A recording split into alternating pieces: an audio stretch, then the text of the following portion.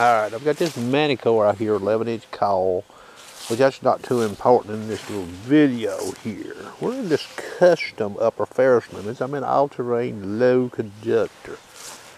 See that old big nail there? Okay, so I'm in custom 2 here.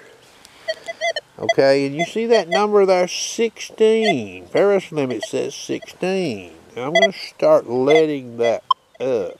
See what I'm doing there? And the nail starts coming in. But see that number up at 20. Okay, remember that, 20. I'm going to back out of here. I'm going over to preset. Okay, now upper ferrous limit's 5. I'm going to let that up to 7. Okay, you hear the machine, not too much on the nail. 6, a little bit, 5, 4. So here's the $64,000 question. I've got a 4 there, you see that. I go over here into the custom 2. And I got different numbers over here. Why? You know, the default programs on this machine are set up for the actual preset. When I go to custom, I'm getting a different set of numbers. So why don't they correspond? And if the custom allows for finer incremental settings, then why didn't they use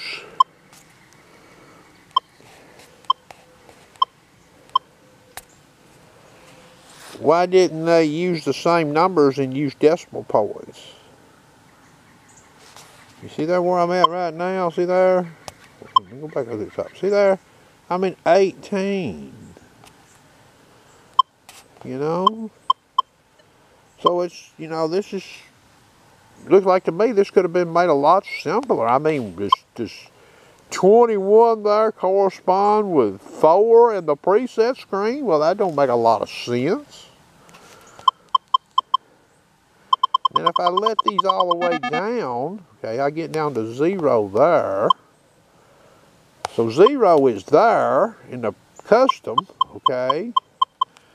And if I get out of here and go back to the preset,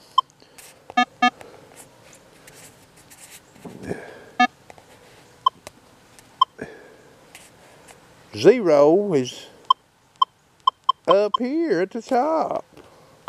It's backwards. Why is that? I mean, why don't they keep the number system the same? And if it is a finer adjustment using the custom, use decimal points like 5.5, and the custom would come in between 5 and 6 on the preset. So, you know, you start using this machine in the custom, you know, you're going to be thrown for a little bit of a loop there. And you have to do trial and error. I mean, I guess a person could say, well, I can look at that screen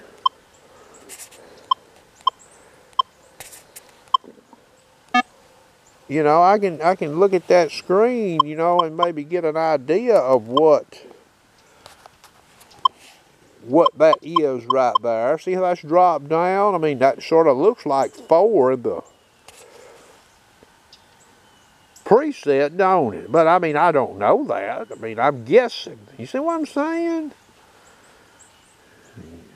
Could this be fixed with an update? I don't know, but this is sort of confusing, I think, for folks. The target ID part's pretty simple there. I get that part. But that ferrous limit in that custom there's, I don't know. I just thought I'd share. I hope you enjoyed.